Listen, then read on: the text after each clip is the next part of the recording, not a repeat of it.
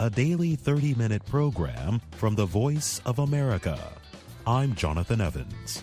And I'm Ashley Thompson. This program is aimed at English learners, so we speak a little slower and we use words and phrases especially written for people learning English. Today on the program, you will hear from Dan Novak, Gregory Stockel, Matthew Caputo, and Brian Lynn. Later, Katie Weaver and Ashley will present the next part in our series on America's national parks. But first, here is Dan Novak. Scientists are trying to learn more about microorganisms that turn snow red and might cause snow to melt faster. Recently, researcher Eric Marischal collected what he called snow blood from a mountain area 2,500 meters above sea level. Snow blood is a kind of algae that is red. Its dark color causes snow to melt more easily. Scientists are concerned that the algae are spreading. These algae are green, but when it's in the snow, it accumulates a little pigment like sunscreen to protect itself, said Marischal. He is the research director at Grenoble's Scientific Research National Center. He and his co-workers collected algae to study in the laboratory on Le Brevant Mountain near the town of Chamonix in France. The red-colored organism was formally identified and given its scientific name Sanguina nivelloides in 2019. Scientists are now trying to understand snow blood. Snow volume is decreasing because of rising global temperatures. This change in climate is especially affecting the Alps mountains. There is a double reason for studying the algae, Marischal explained.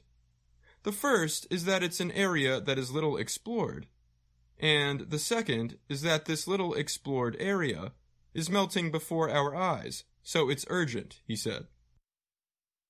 Alberto Amato is a researcher at CEA Center in Grenoble. He said the volume of algae appeared to be growing because of climate change. He said algae grow faster with higher amounts of carbon dioxide in the atmosphere. The research is ongoing, but the scientists say it is clear that the presence of algae speeds the melting of snow. That is because algae's color reduces snow's ability to reflect the sun's heat. Other kinds of algae, including a purple kind, as well as soot from forest fires, have the same effect. If the algae do spread, snow and glacier melt around the world could speed up. The warmer it is, the more algae there are, and the more the snow melts quickly, said Amato. It's a vicious cycle, and we are trying to understand all the mechanisms to understand this circle so we can try to do something about it, he added. I'm Dan Novak.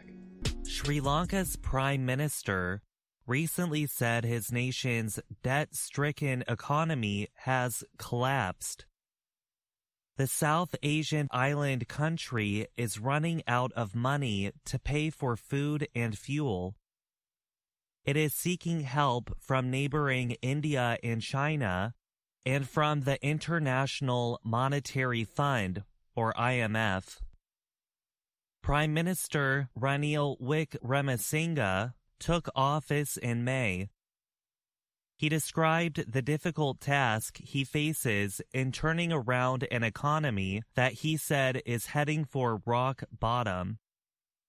The United Nations World Food Program says nearly 9 of 10 families in Sri Lanka are going without some meals or otherwise decreasing how much they eat. 3 million of the country's 23 million people are receiving emergency humanitarian aid. Doctors are using social media to try and get important supplies of equipment and medicine. growing numbers of Sri Lankans are seeking passports to go overseas in search of work. Economists say the crisis comes from in-country causes, such as years of poor leadership and corruption. They also say it comes from other troubles, such as growing debt, the effects of the pandemic, and terror attacks that hurt the tourism industry. Much of the public's anger has been directed at President Gotabaya Rajapaksa and his brother, former Prime Minister Mahinda Rajapaksa. Prime Minister Mahinda Rajapaksa resigned after weeks of anti-government protests that turned violent. The government needed to increase its income as foreign debt for large projects increased. But instead, Rajapaksa pushed through the largest tax cuts in Sri Lankan history, which recently were undone. Creditors decreased Sri Lanka's ratings, which blocked the country from borrowing more money as its foreign reserves fell sharply. In April 2021, Rajapaksa suddenly banned imports of chemical fertilizers. That move decreased the amount of rice produced and drove prices higher. This year, the war in Ukraine has pushed prices of food and oil higher. Inflation was close to 40%, and food prices were up nearly 60% in May. The Finance Ministry says Sri Lanka has only $25 million in usable foreign reserves. That has left it without the ability to pay for imports or repay billions in debt. The local money, the Sri Lankan rupee, has weakened in value by nearly 80%. That makes costs of imports even higher. So far, Sri Lanka has gotten through mainly by $4 billion in credit lines from neighboring India. But Wik Ramasinghe warned against expecting India to keep supporting Sri Lanka. The government is in negotiations with the IMF on a bailout plan. Wik Ramasinghe said Wednesday he expects to have some agreement with the IMF by late July. I'm Gregory Stockel. In Naples, Italy, a debate has begun about the city's famous traditional food, pizza. Billionaire Flavio Briatore criticized the low-cost, simple pizzas of Naples. He called them bricks of dough with a puddle of tomato. The kind of pizza that Briatore was criticizing is called the Neapolitan margherita. It is a simple pizza made of only dough, tomato sauce, cheese, and basil. The United Nations Educational, Scientific, and Cultural Organization, UNESCO, aims to protect cultural arts, including cooking. UNESCO considers Neapolitan pizza making, or pizzaiolo, an intangible cultural heritage of Italy. That means making pizza is a skill or idea passed from generation to generation, and important to Naples, Italy, and the world. Many chefs from Naples reacted to Briatore's comment with anger. Chef Sergio Micu, president of the Neapolitan Pizza Maker Association, said Briatore had betrayed the pizza's heritage. Pizza has fed entire generations, overcoming war and cholera, he said. Gino Sorbillo, one of Italy's most famous pizza chefs, also reacted publicly to Briatore's comments. He served free pizza in front of his family restaurant in central Naples as his answer. He said, low-cost pizza could also be very good. Briatore says that cheap pizza is not good. We make it like this. Taste it and tell me what it's like, Sorbillo told RTL Radio. Briatore owns restaurants that serve pizza that is very different from the classic margherita. This pizza comes with many toppings and can cost as much as $68. Sorbillo suggested that Briatore should let his cooks prepare food next to Neapolitan chefs in his restaurants, to let his clients used to gourmet pizza taste a typical Neapolitan one in a healthy challenge. The 5 major planets in our solar system have lined up in a rare formation that skywatchers can see with their own eyes. Astronomers say the formation is expected to remain in the sky through the rest of June. The planets involved are Mercury, Venus, Mars, Jupiter, and Saturn. They are the brightest planets in the solar system.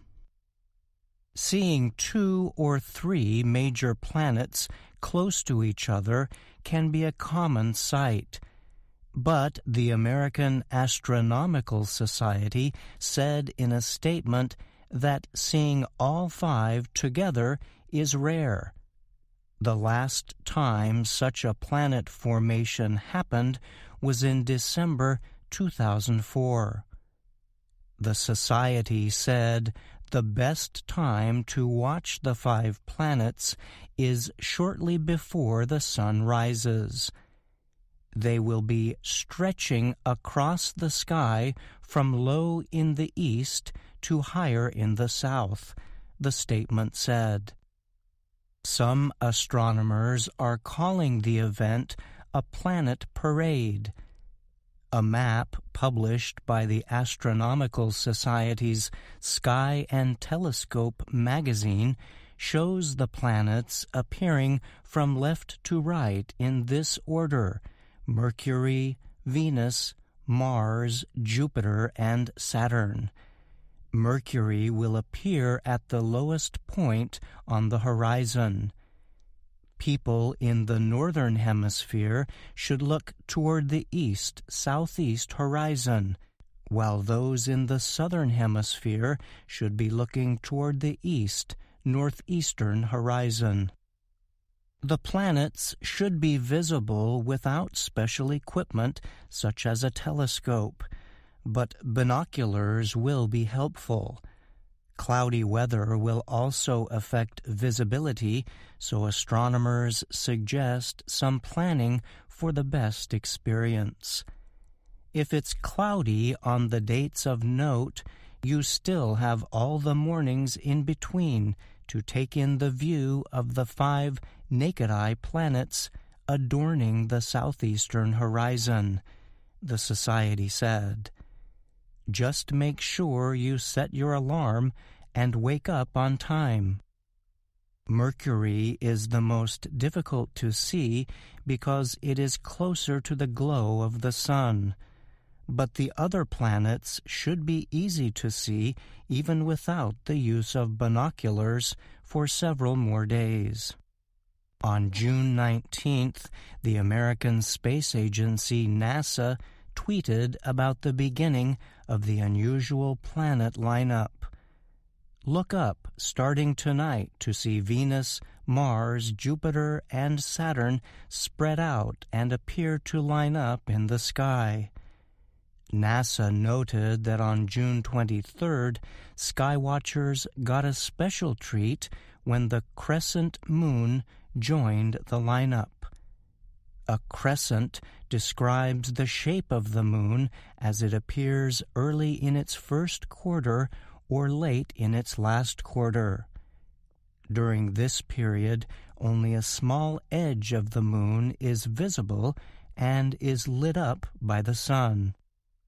As June ends, the planet parade will come to an end. Astronomers predict the next chance to see the five-planet formation will be March 2041.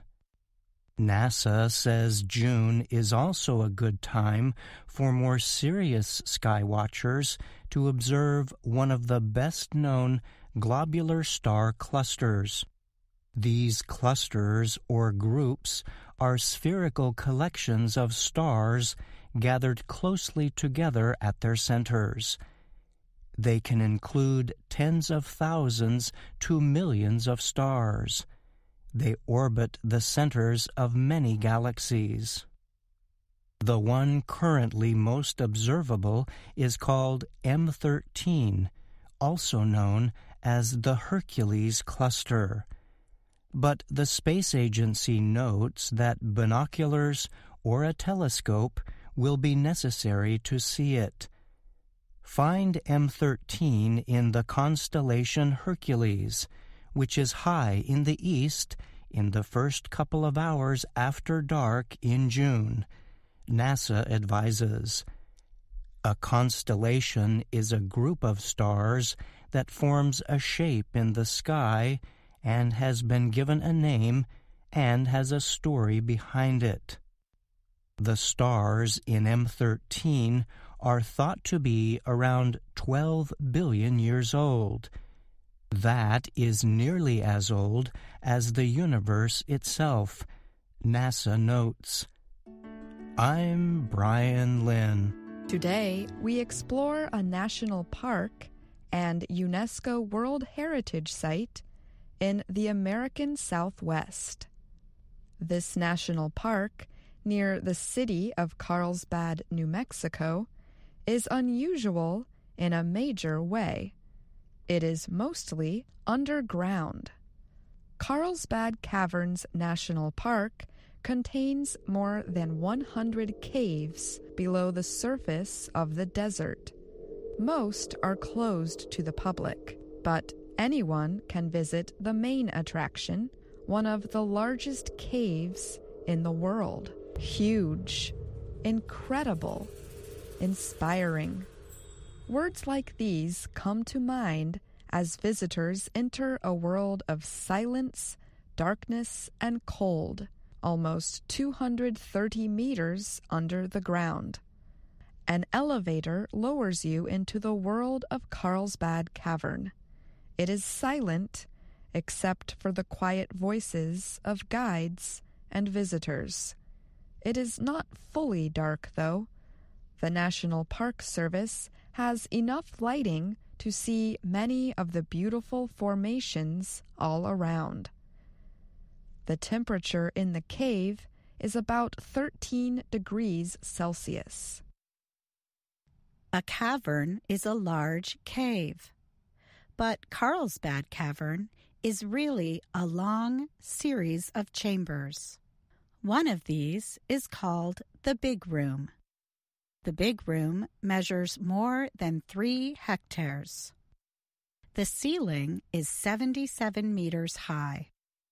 The Big Room is the single largest underground chamber ever found in North America. The Big Room and other parts of the cavern contain huge, sharp formations of minerals. People are free to explore the lit formations in the Big Room, but park rangers must guide visitors to other areas of the cave. Stalactites hang from the ceiling. Stalagmites rise from the floor. Some even meet to create a column. Other formations look like needles, popcorn, pearls, and flowers. One of the first questions visitors might have is, how did Carlsbad Cavern form? Guides explain that it did not result from the action of waterways like other limestone caves. Its creator was sulfuric acid. The limestone developed about 250 million years ago. Then, within the last 20 million years, movements in the earth pushed the rock upward, forming the Guadalupe Mountains. Today, these mountains extend from West Texas into southeast New Mexico. The action of oil and natural gas created hydrogen sulfide in the limestone. The hydrogen sulfide reacted with oxygen in rainwater moving through the rock. Sulfuric acid developed. The acid created the caves by dissolving the limestone in its path. Later, the water and most of the acid left the caves as the Guadalupe Mountains continued to rise. This permitted fresh water to move through. The fresh water left behind minerals. These minerals became the formations and shapes on the ceilings, walls, and floors of the caves. People are not the only visitors to Carlsbad Caverns National Park. About 400,000 Mexican free-tailed bats come from Mexico every summer to give birth in the Big Cave.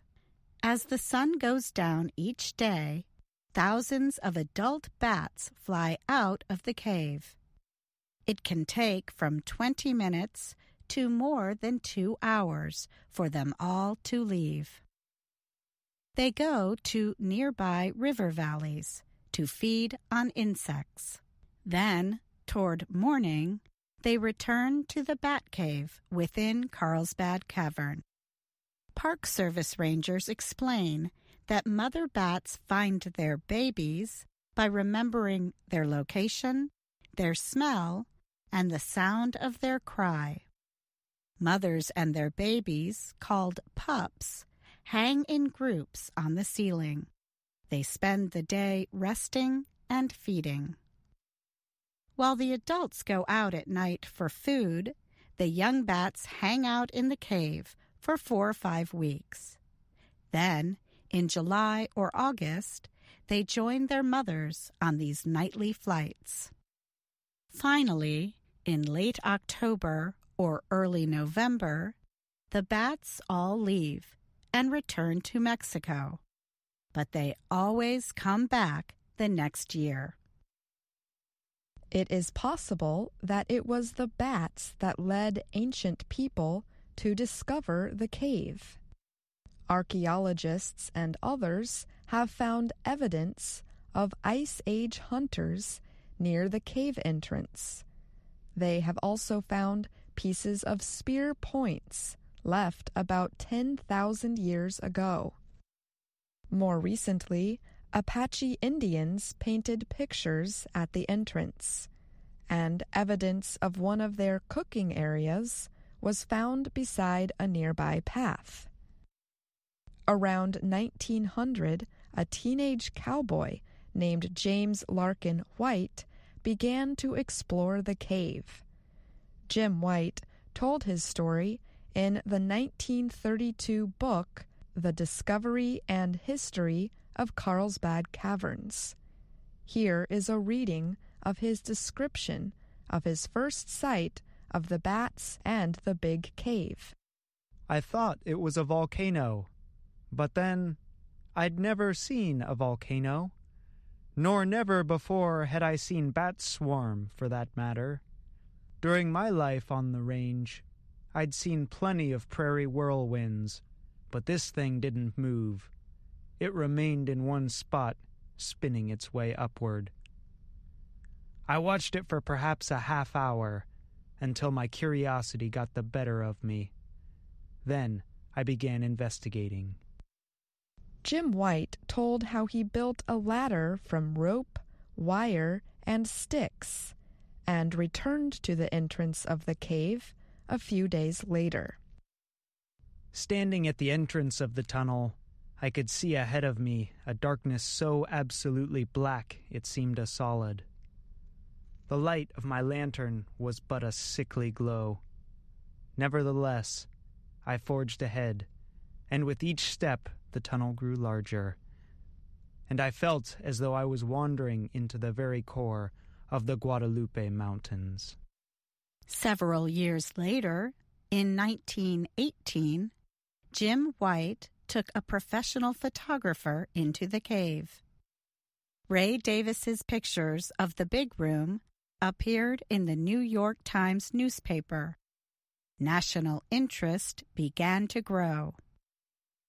In 1923, scientists from the National Geographic Society explored the caves. The following year, President Calvin Coolidge named Carlsbad a national monument. Presidents can declare national monuments, but Congress must act to establish a national park. And that is what Congress did in 1930. Since then, parts of Carlsbad Caverns have been used for movie sets, weddings, even meetings of the Carlsbad City Council.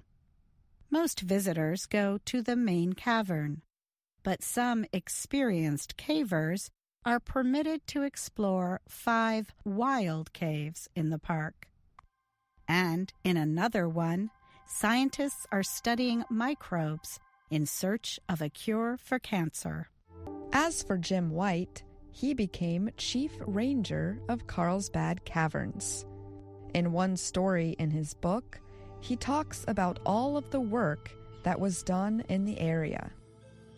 I doubt if you can understand how happy this modernizing has made me. It's like the pleasant end to a dream. I'm Ashley Thompson. And I'm Katie Weaver. And that's our program for today. Listen again tomorrow to learn English through stories from around the world. I'm Jonathan Evans. And I'm Ashley Thompson.